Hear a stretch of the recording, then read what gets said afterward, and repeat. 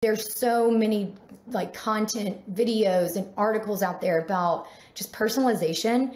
It really is key these days when it comes to outbound. You know, you cannot just do generic messaging and spray and pray. You have to be personalized. You have to know who is it that you're sending this email to? What do they care about? And what company are they with?